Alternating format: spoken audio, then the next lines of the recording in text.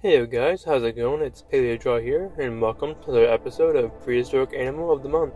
This month's prehistoric animal is Lambeosaurus, suggested by Spanish1. Now without further ado, let's begin.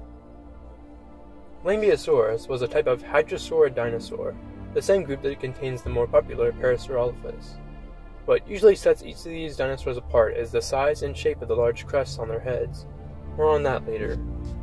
The complex story of Lambeosaurus began in 1902 with the discovery of hadrosaur limb material and other bones from Alberta, Canada.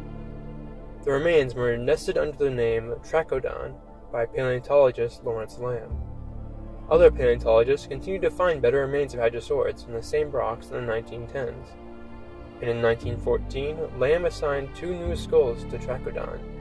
Later on, in 1923, geologist William Parkes proposed a new genus and species for the skulls, honoring the now-deceased Lawrence Lamb. This is where the name Lambeosaurus was born.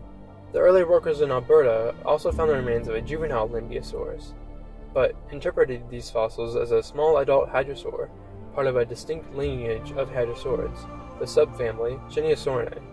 In 1935, fossil collector Charles M. Sternberg named three more species that relate to Lambeosaurus.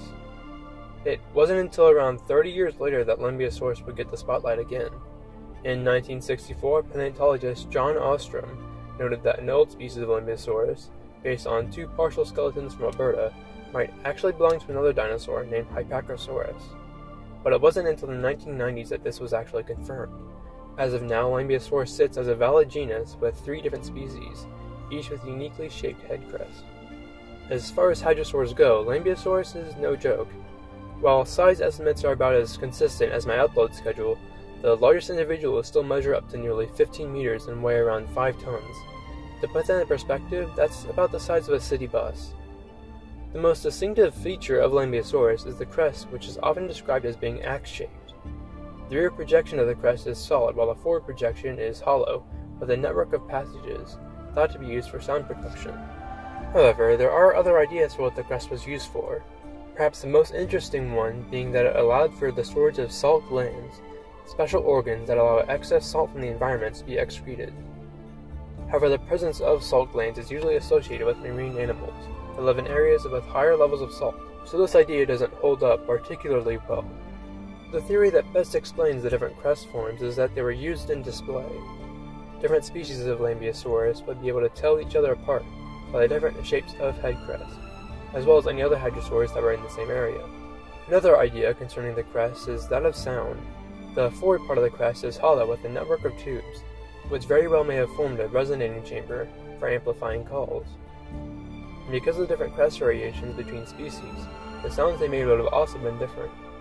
A study done on Corythosaurus, another similar hadrosaur, also suggests that these types of dinosaurs had very good hearing, which would have been incredibly important in communicating with each other.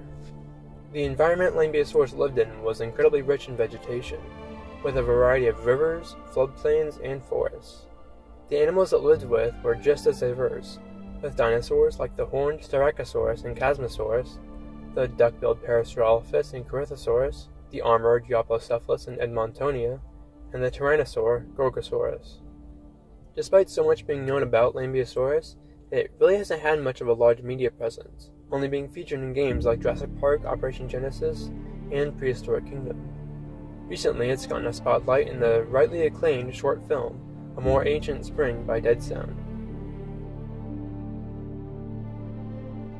Alrighty, that concludes April's Prehistoric Animal of the Month.